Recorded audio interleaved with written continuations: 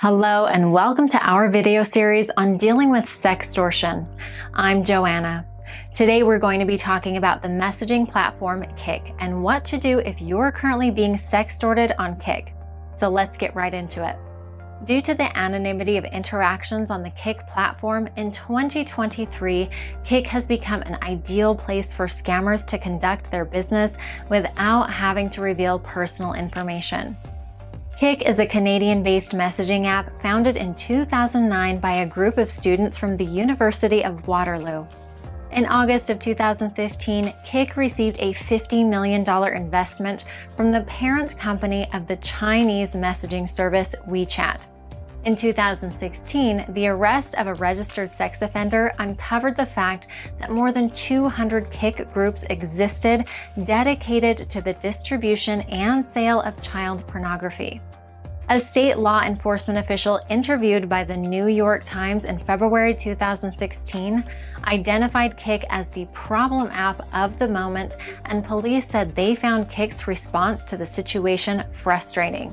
And one detective stating that obtaining information from KIK was a, quote, bureaucratic nightmare. In September 2019, KIK CEO and founder Ted Livingston announced in a blog post that KIK Messenger would be shut down on the 19th of October 2019 with over 100 employees laid off. However, this decision was later reversed. Since then, very little statistical data has been published about the app. And in 2023, we're still only able to see usage stats based off of 2017. The KIK blog has also not been updated since 2020 at the time of this video. And KIK has unfortunately become an outdated cesspool rampant with scammer activity, including the increasingly popular scam sextortion that digital investigation has seen grow exponentially in recent years. In KIK-related cases of sextortion, the criminal will typically funnel their victims onto this platform from other more mainstream communication apps such as Instagram or Reddit, then stating that KIK is their preferred method of communication. Although KIK is frequently abused by bots that spam users with pornographic media to users when engaged, in cases of sextortion, the perpetrator will usually maintain live communication with their victim and coerce them into sending explicit material such as naked pictures or videos, and most often requesting that the face of the victim be included in the media, as this will have maximum impact on the victim once the blackmail threat is revealed.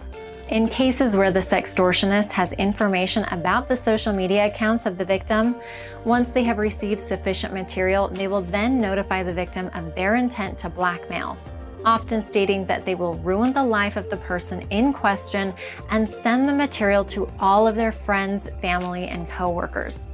In cases where the blackmailer does not have access to the victim's personal social media, they may state that they will upload the material to the internet or demand that the victim provide social media account names or other personal information, such as an email or phone number, as part of their demand.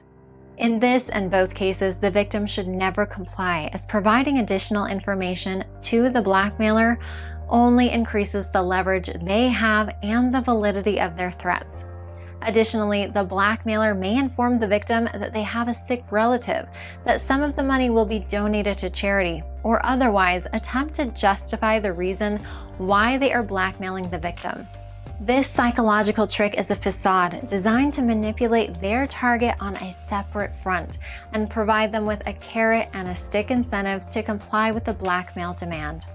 The amount of ransom demanded by the perpetrator will also differ per case, but regardless of the amount requested, if the victim pays, the blackmailer will always be back to ask for more money.